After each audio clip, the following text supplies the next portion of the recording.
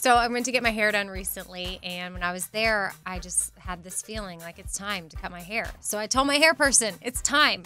I really want to cut my hair short. I don't know, maybe to like here or so, which would be a pretty big change for me because my hair has been long for a while. And my hair person, I'm the one paying her, but she stopped me and she was like, nope, can't do it. Not going to do it. I need you to think on it a little bit more.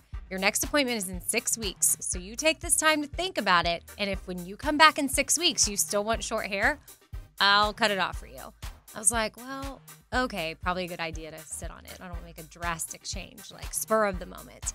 And so one of my friends, what she did was she took an old picture of me, I don't know, from like 6 months or so ago. My hair was really long and curly. But what she did was she kind of put short hair on me so I could get a visual.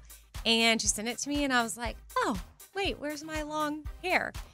And it was short, and I really wasn't feeling it. So if you're thinking about cutting your hair short or doing something drastic to it, well, maybe sit on it for a few weeks like I did. And then if you've got a friend that can kind of doctor a picture for you to see how it'll look, then that can be super helpful as well. This is Your Hair Talks Make a Statement, brought to you by John Frieda Hair Care.